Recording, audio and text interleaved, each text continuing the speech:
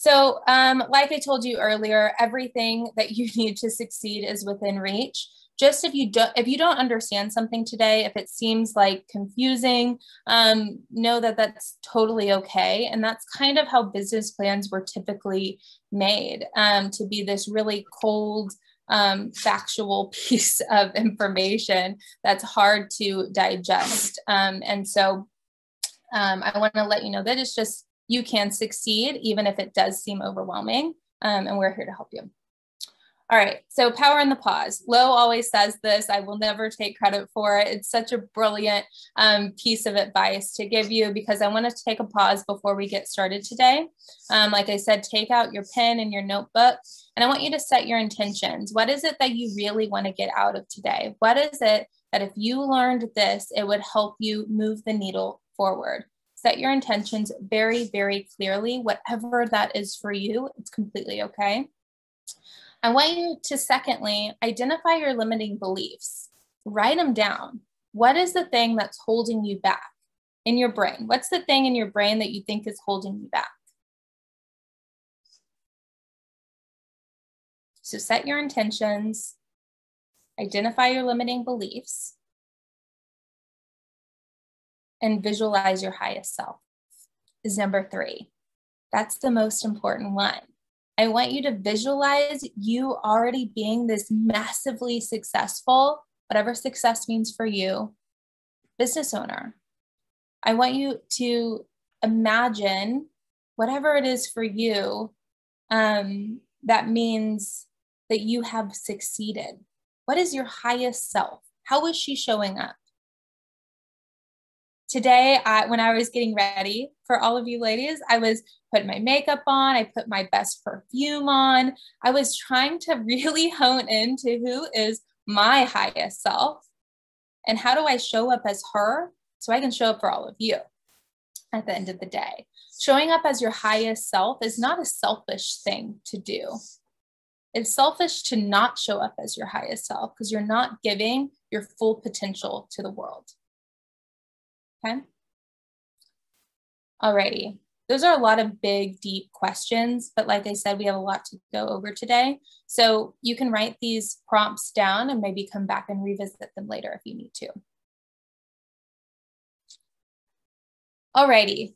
This is another deep, deep belief that I have before you go into building a business plan. Whenever you're building a business plan, we automatically switch gears from thinking about ourselves and what makes us tick into what makes our business tick, which is both equally as important. Whenever I work with clients one-on-one, which y'all are getting like a crash course into like a one-on-one like session with me, I always start with identifying your core values because this is one of the things that changed my life. Whenever I was working in corporate America, I was where I thought my highest self was, where I thought I always wanted to be, what I thought what most success looked like. And what I realized one day is that I was deeply depressed. I wasn't happy. On the outside, it looked like I was living my highest self to everybody else's expectations, but for me, it wasn't aligned. Whenever I was able to pause and identify what my actual core values, what was most important to me outside of business, outside of my profession, outside of my career, it wasn't aligned. And I knew that a massive change needed to happen. So for you, as we get started in building your business plan, and if you haven't gone into building a business plan ever before, this is one of the first things to kind of check off the list.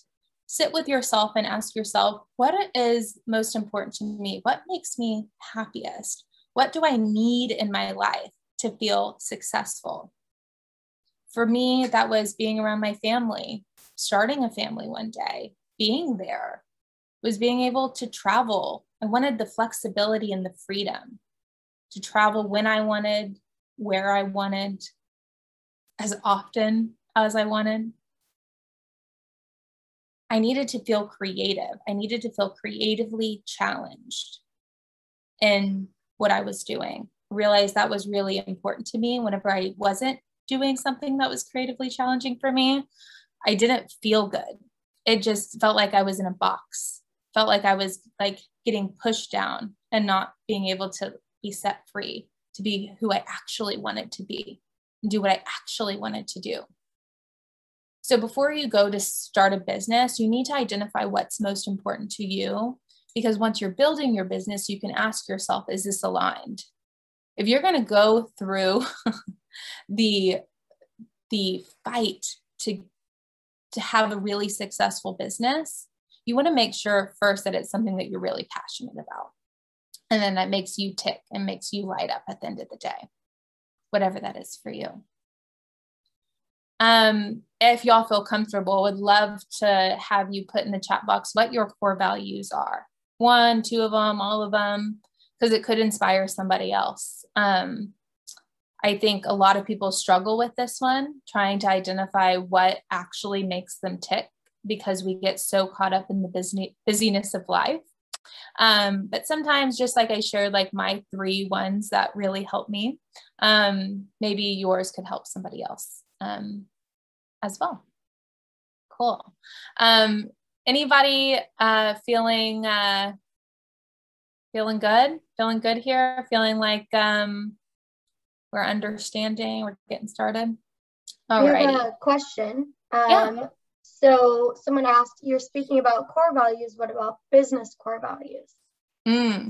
Yeah, really important too, right? So whenever you are starting your business, I always like to say, like, pull yourself out of the business first, right? You're going to get into the business's core values and the mission and the vision and all of those things, which we're about to talk about. But if you dive into the business's core values before you dive into yours, and you're going to be running this ship, you're going to be steering this ship, you better make sure those are aligned first. Because if you dive into all of the business stuff before you dive into that, you might get lost along your journey a little bit easier. I've seen it happen too many times. Alrighty. So I want to talk about what is a business plan and what is their purpose. So business plans are essentially that's another change that business plans are essentially kind of the roadmap and the blueprint for what your business is going to be, what it stands for, your objectives and your tactics of how you're going to achieve them, as well as kind of that financial element too. Business plans can be used in so many different ways, depending on what your business is and what you're trying to accomplish. So depending if you're trying to build a business plan because you need funding for your big idea that you need to put out into the world, you're going to have one type of business plan. Maybe you're just a solopreneur. You're just trying to, have your services interact with your ideal client. You can build your business plan for you too. And it can be a little less rigid and structured than a typical business plan. But you still wouldn't go through all of the prompts that a typical business plan has, because it can set you up for success and give you a step-by-step execution plan along the way too, that you can think through step by step. So you can use them in various different ways, whether that's just understanding your marketing strategies, whether that's setting yourself up to get that funding from a bank or a VC or angel investor, whatever that is for you. But that's typically what their purpose is, for clarity and to help you actually execute your business. So let's go into all of the elements of an actual business plan. So this is where your business plan starts. It starts first and foremost with an executive summary. Sometimes you can come back to this if you need to fill out all of the elements of your business plan first. But this is where it would start. We want to provide a summary on what your business is and some background of your history and why you are qualified to start or run this business, or why you're going to build a team of people around you that are qualified to start and run this business. So who is it set up? When was it set up? Why was it set up? What exactly does your business offer, and who does it offer it to, right? That ideal customer, that ideal audience. Who are the other people in your business beside yourself, that team that you're building around you? How do you have any like points of why you've been successful so far and why you're qualified to run this business? Or are you struggling in some areas currently, and this is why you need the funding to start this business? How viable is it? Identifying that there's a market, that there's a need for this, is what you would all include in your executive summary. The executive summary is essentially all of the detailed elements of your business plan broken down. So although it's like the first thing, ideally, like in a typical business plan, you can come back to it at the end after you've kind of worked through all of those core elements of building it. Identifying what the specific purpose of the plan is, like we just talked about, whether it's to secure investors, set strategies, etc., can help you put that executive summary into place. Know who you're talking to. Are you talking to yourself? Are you talking to an investor? Are you talking to a potential business partner that could just read the executive summary and get a pretty good idea? The second thing I think is one of the most crucial elements of a business plan. This one and the next slide is the mission and the vision of the company.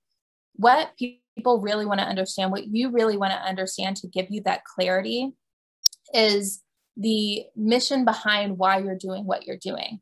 What impact do you want your business to have? Is a great way to kind of boil this down into the mission. You hear all the time of these like mission-driven companies, and that's what keeps them going. That would be what your mission could be. So I wanted to give you some examples because I get a lot of questions on what the mission should be. I looked up what are some of the best mission statements on Google, right? And these are some of them that are boiled down to really easy to understand. JetBlue mission statement: to inspire humanity, both in the air and on the ground, right? You kind of understand what's driving them to make the decisions for their business. Tesla: to accelerate the world's transition to sustainable energy. Okay, makes sense. TED: spread ideas. That's simple, literally 2 words. You don't have to think too much into this. LinkedIn: to connect the world's professionals to make them more productive and successful, right? They're not telling you all their offers. They're not telling you exactly how they do it. It's not this big drawn out thing. It's a mission that can drive their leaders of the company. It's a mission that can drive their team, right? Is that making sense to everybody? Yeah, cool, awesome. All right, so the mission, really, really important. It's typically in like a document business plan. The executive summary, your mission, and the vision, which is what we're going to go over next, are all going to be on that front page. So the vision. So the mission and vision, you can kind of get confused of how are they different, Priscilla, right? So we just went over the mission. Whenever you think about the vision, it's where you want your business to go. Like, where is that like ideal high point that you want to be, right? We're not there yet, but this is where we really want to be. If you were pitching to like investors, you would say, this is the goal of what we're trying to reach, right? And this is why we kind of need your money to reach that, essentially. For you, it's giving you that clarity to build your roadmap for success of like, this is, now I know where I'm trying to go. If you've attended one of our other workshops of the Fiji moment of where is it that you really want to like ultimately be if your business was like your dreamiest vacation, that's your vision. It's your guiding light of like, I'm getting there, I'm getting there, I'm getting there. This is exactly where we want to be.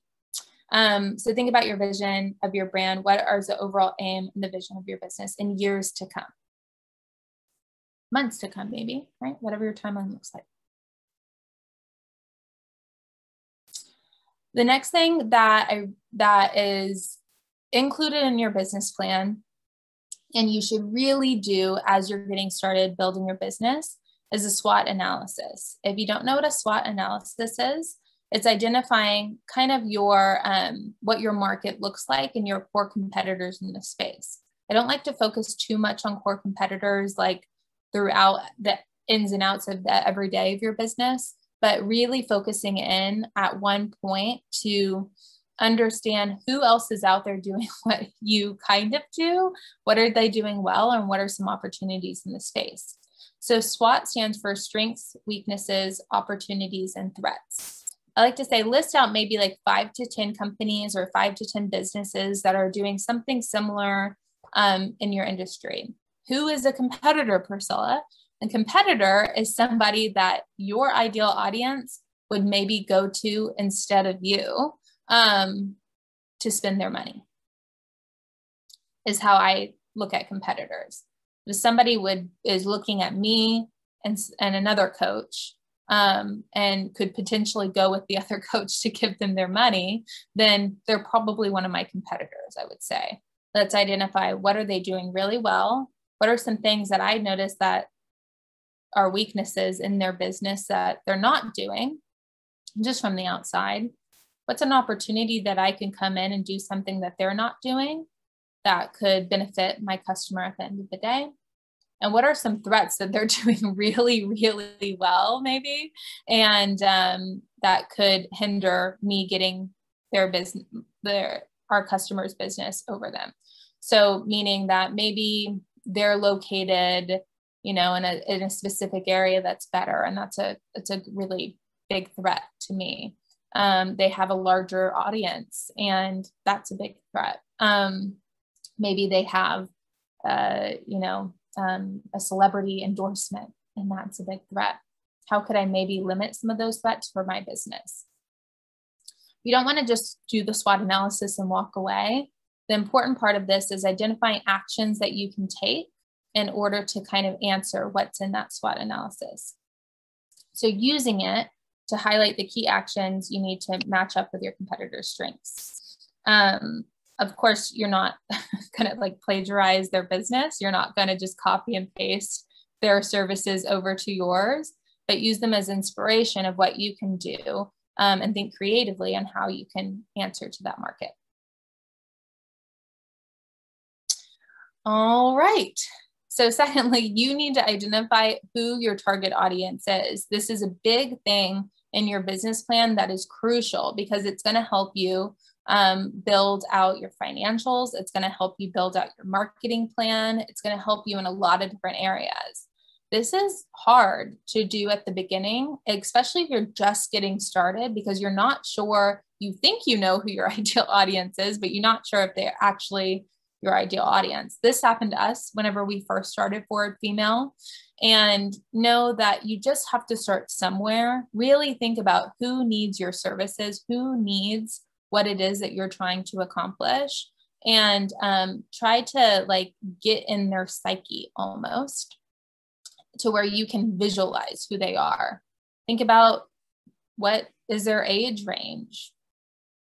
What do they care about? Where are they typically hanging out? And that can be like in real life, or where are they typically hanging out online?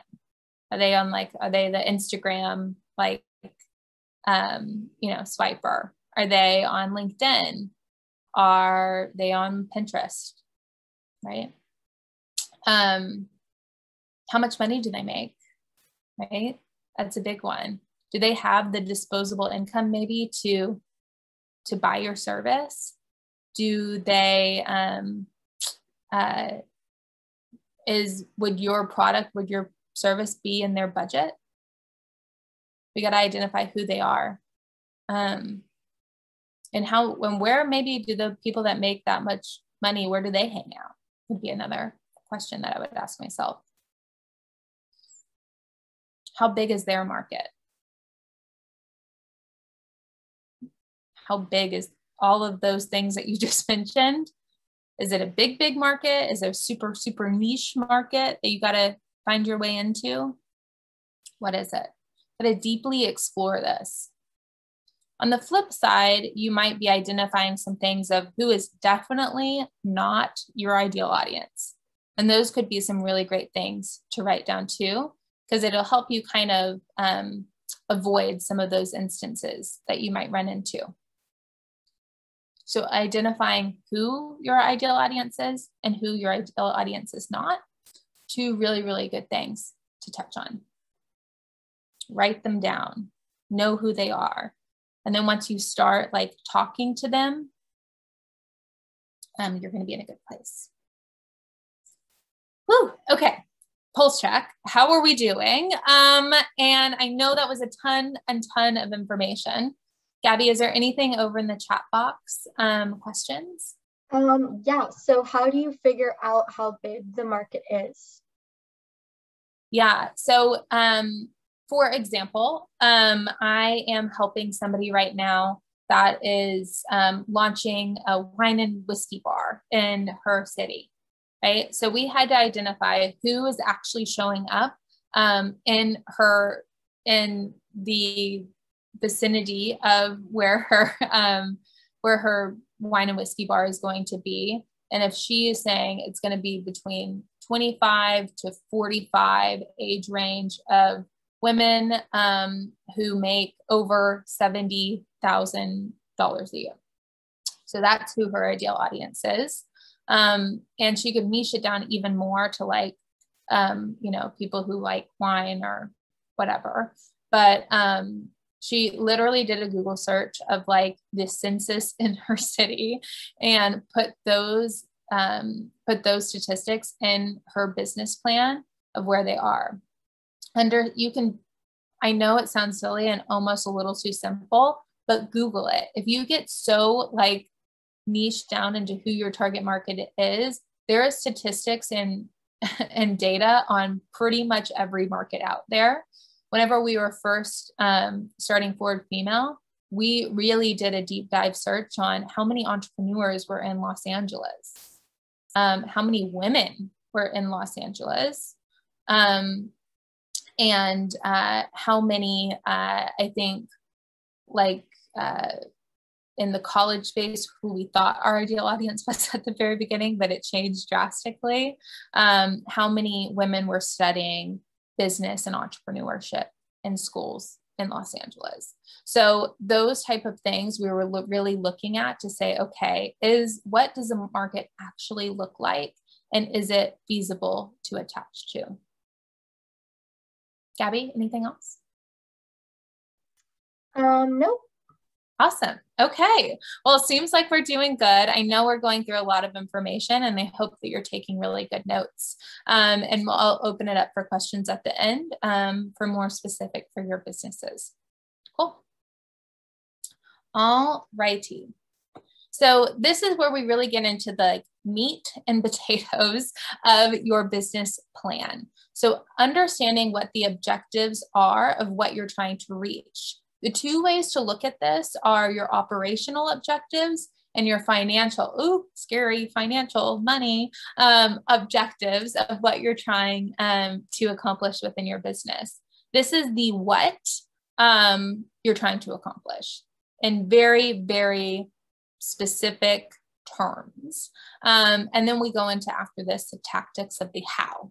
So don't try to explain how you're going to achieve the objective here. Just explain what the objective actually is operationally and financially. Operationally, I'm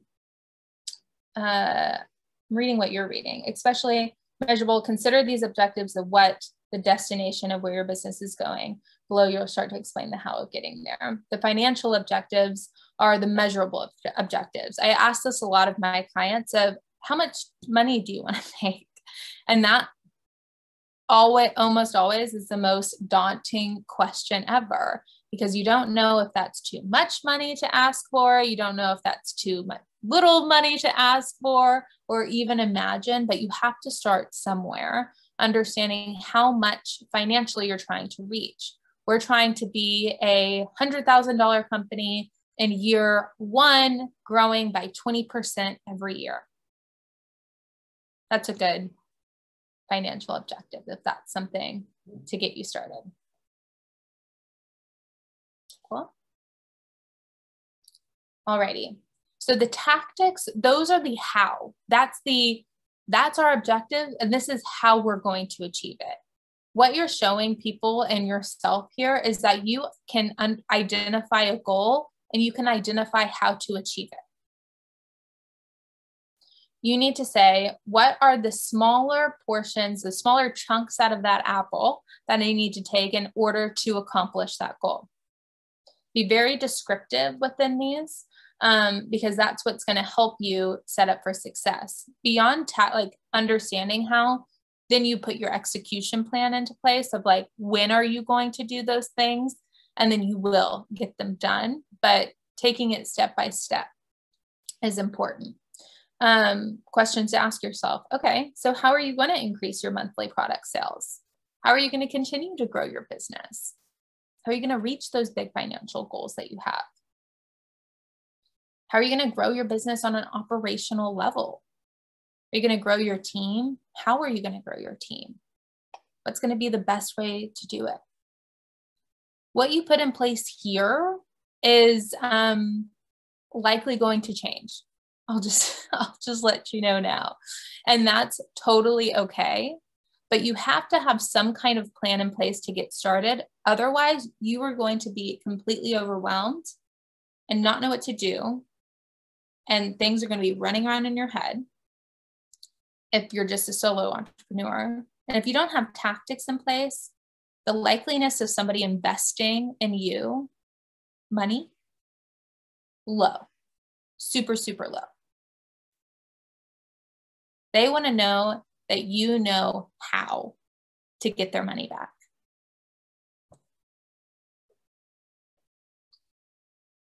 So some examples.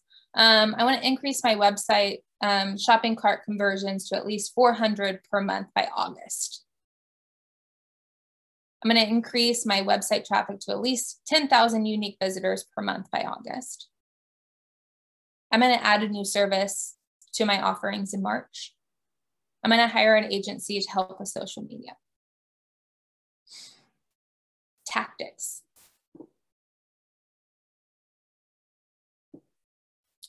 All right. Likely a lot of you started here whenever you were building your business plan. All right, I'm going to have a business. What am I going to offer? What does it look like? Why, where, right? Before you did any of that other stuff, that like feeling stuff. But this is typically where your products and services are a little bit deeper in your business plan. So whenever you're thinking about it, whether you're a product-based company or you're a service-based company, or maybe a little bit of both, you can have both of these incorporated in your business plan. So questions to ask yourself: what exactly are you offering? Feel free to like include like a description of what it is, how it works. Why are you offering it? What's the purpose? Making sure that you're not just putting an offering out there just to have it, but it has a real purpose and a real need. Where are you going to be hosting this service? Right? Is it a location? Is it online? Are you an e-commerce brand? Are you going to be holding on Zoom? Are you going to clients' houses? Who, right? You can have like an overall arching ideal audience, but not all of your services have to, if you're service-based or product-based, have to niche into just that ideal audience. You can kind of have like different ideal audiences within your overarching ideal audience. So entrepreneurs, but entrepreneurs that are looking to hone in on growing their social media. If you're like a social media agency, that's one of our services. So all of our clients might not need that particular service, social media management, but we know typically there are some that do. So we're going to hone in our messaging to them. And then how much are you going to charge for this service? I know that's a hard question too, right? Is it too much? Is it too little, Priscilla? How do I price my services?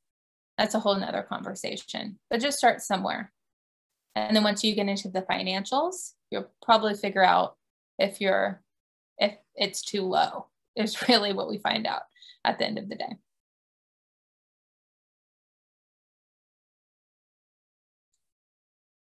And it's fun. We want to be Kim K, just throwing money like it's nothing. So you got to hone in on your financials, massively important. And this is typically what takes the most time, I would say. So understanding these three things whenever if you're starting your business, you have to understand what your startup costs are going to be. Typically, whenever you're starting a business, you'll have, more startup costs just to get you up and going. So understanding what that needs to be. So how much money you really need in order to start your business. And what your runway would need before you start making money. So your runway is how much it's going to cost you month over month with your startup cost in order to turn a profitability at some point. You need to understand what your business's budget is, not if somebody gives you money, amazing to start your business, but have a budget in place so you know exactly how to use it. They're going to want to see this too, that they know exactly where every cent of their money is going, and that it's going in a smart way to support your tactics and your objectives. And that you're running a lean, mean business and not just spending money to spend it type of thing. Understanding your operating cost. How much does it take to run your business on a monthly, a quarterly, and a yearly basis?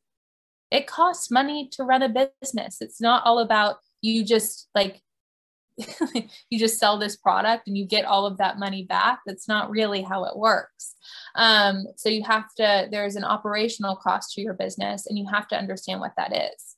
Are you in brick and mortar? Do you have a rent? Do you have insurance?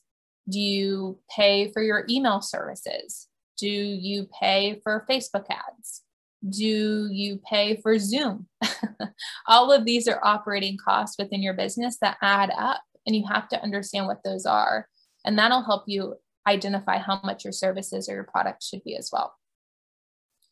And then you get into the revenue projections, understanding what are your revenue streams, and how much can you feasibly take on, especially if you're a service-based business. What do you need to price your products, your services at in order to reach your financial objectives as well? Alrighty, marketing. Marketing is really one of my favorite topics to talk about. We lead so many workshops on marketing because that's where I came from. But there's a lot of different ways that you can build a marketing strategy. Please do not put that your marketing strategy is to just post on Instagram. That is not a marketing strategy. It's a part of it maybe, but it's not like a complete strategy. You have to look at it kind of zoomed out. We can't zoom all the way into understanding, okay, so I want to make $500,000, Priscilla, and I'm going to get my leads by just posting on Instagram. No, that is typically not going to be a super strong strategy, although I think it's an important element of your strategy, showing up consistently and building an audience. But here are some other things that you can think about. Social media, but where on social media? Is it going to be Instagram? Is it going to be LinkedIn? Is it going to be Pinterest? Are you going to do paid media? Are you going to pay to be featured in a magazine? Are you going to pay for a billboard? Are you going to pay for Facebook and Instagram ads, which is different than just using social media at its free capacity? Blogging, are you going to try to build some of your SEO so Google can recognize when somebody searches the best stylist in the world? Email marketing, another really, really strong marketing strategy. How are you going to build your email list? And then how are you going to deliver your promotions or your information to that email list? Email is a really great one because you own that audience. You don't own your audience on social media. Pay-per-click, affiliate marketing, partnerships, influencer marketing. There's so many other ones. I typically break a marketing strategy and a business plan into two, into digital marketing and non-digital marketing efforts. So maybe some of your non-digital marketing efforts are having flyers in like the car wash down the street. I don't know. Whatever it is for you, there should be a digital component and a non-digital component.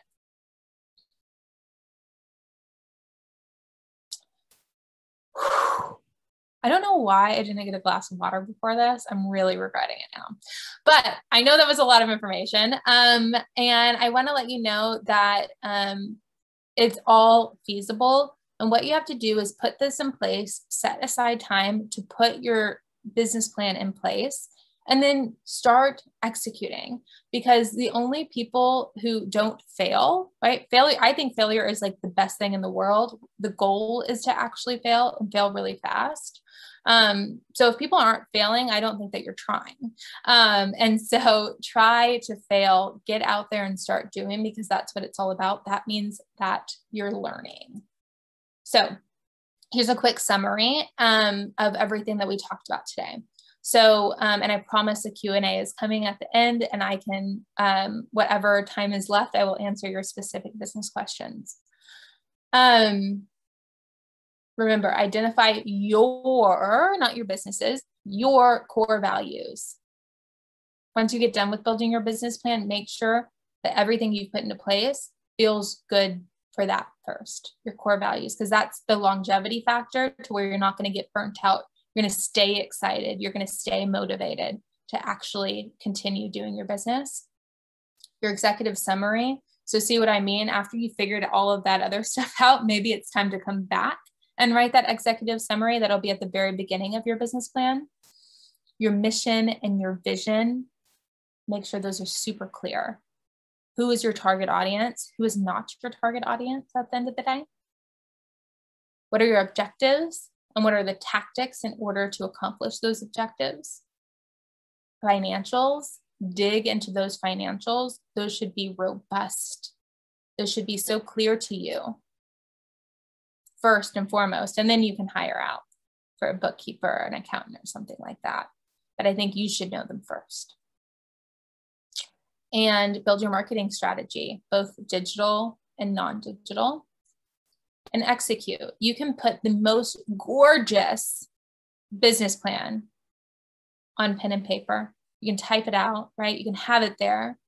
But if you don't execute, it's just going to sit there, right? And you're not going to reach all of those gorgeous goals that you have. You have to execute. It's